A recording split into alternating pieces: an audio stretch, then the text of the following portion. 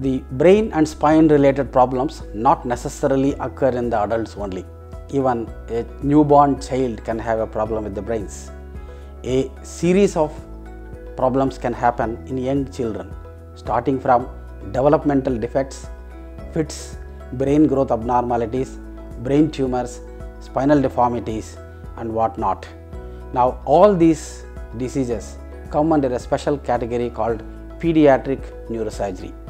We at SSNMC Brains, we have established a dedicated center for the pediatric neurosurgery, which can take care of every single child from the day 1 to up to the year of 18 of all the problems related to the brain and the spine.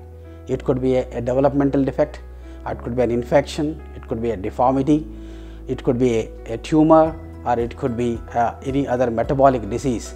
We have the ability to make the diagnosis and give the right kind of treatment.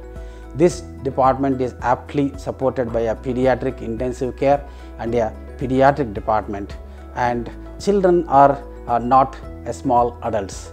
Their brain is completely different, very sensitive, and we need to take care of it very carefully, and SSNMC Brains provides a complete care for all the developing and growing brain.